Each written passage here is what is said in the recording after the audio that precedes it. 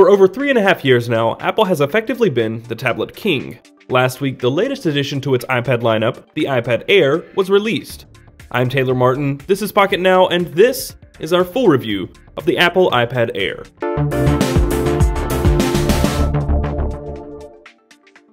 Next to older versions of the iPad, it isn't difficult to see where the biggest changes and improvements are with the new iPad Air. Well, a new design for the full-sized iPad lineup. No longer does it have tapered edges, a rear-facing speaker, or the connected volume rocker. Instead, it looks virtually identical to the scaled-down iPad mini. The edges are rounded, the speakers are located along the bottom edge on each side of the Lightning port, and the side bezels have been dramatically trimmed away. Instead of the traditional squared nature of the 4.3 iPads, the iPad Air is actually shaped more like a 16:9 Android tablet. Further, Apple implemented dramatic weight reduction. At 469 grams, it's 28% lighter than the iPad 3 and 4. And at only 7.5 millimeters thick, it's nearly 2 millimeters thinner as well. These changes are impossible to overlook. The iPad Air is unbelievably lightweight. So much so, it almost makes previous models feel crude and inexact. A power tool instead of a scalpel. As minor as weight and size reduction may seem, the importance of each cannot be understated, particularly for a device built for little more than portability and convenience. Apple also took the past year to upgrade the iPad's internals and specs.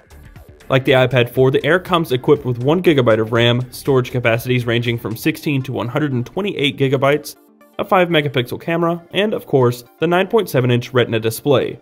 At 2048 by 1536 pixel resolution, it's incredibly sharp, 264 pixels per inch.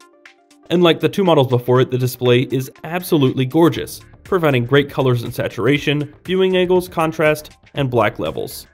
The Air also trades up the A6X chipset for the newer 64-bit A7, and its battery is rated at 32.4 watt-hours. Frankly, this is the best iPad hardware to date. Build quality, design, specifications, and the in-hand feel. The level of fit and finish of this specific tablet is second to none. When it comes to software, it's either love or hate. The iPad Air, unsurprisingly, runs iOS 7 with 64-bit support. And for iOS fans, there's little to complain about. All the new features are present: the fresh UI, Control Center, the refined Notification Center, Siri, Task Switcher, and AirDrop. We've extensively covered iOS 7 already, so for a more detailed look at that, check out our other iOS 7 videos. The sheer amount of quality multimedia and content available to the iPad Air from App Store and iTunes alone is enough to sell the tablet. The digital libraries are virtually endless. Some of the best applications, period, are exclusively available for the iPad, and there's certainly much to be said for that. But in the day and age where Android and Windows tablets have the ability to run multiple applications side by side, we can't help but feel the functionality and utility of the iPad are limited. Despite the fresh appearance, the software is still quite long in the tooth. That said, the multi-touch gestures definitely add some polish to the experience. There's nothing quite like 4-finger swiping between recent apps and pinching with 5 fingers to return home. One area we have literally no complaints, however, is performance. The A7 chipset in the iPad Air is an absolute monster, ready to rip and tear through the most intense tasks you can possibly throw at it. We've been using the iPad Air since Friday morning, and we have yet to slow it down even for an instant. It loads and switches between applications more quickly than previous models. It handles some of the more graphic-intensive games, such as Asphalt 8 and Infinity Blade 3, with utter ease. Put simply, the iPad Air was built for extreme performance, and it puts the numbers up where it counts. It provided one of the quickest scores we've ever seen from a mobile device in the SunSpider JavaScript test.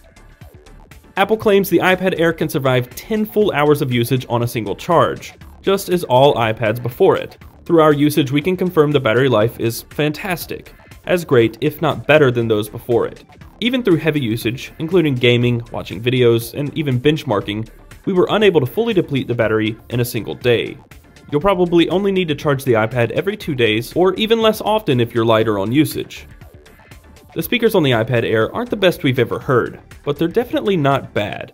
They have a fairly full, balanced sound and are great for practically all multimedia purposes. The main problem is their location. Along the bottom edge, they're quite easy to obstruct with your hand in landscape mode. The camera is something we don't harp on too much when it comes to tablets, but the iPad Air's 5-megapixel camera isn't terrible. It doesn't provide a ton of detail, but some images in proper lighting offer balanced, true-to-life color reproduction, decent contrast, and great white balance. It has the tendency to overexpose and miss on autofocus, but it should suffice for many scenarios for both stills and 1080p video.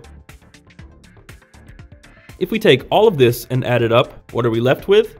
Well, between the spectacular performance, top-notch build quality and design, and the endless amount of content, the iPad Air is one of the most well-rounded tablets money can buy.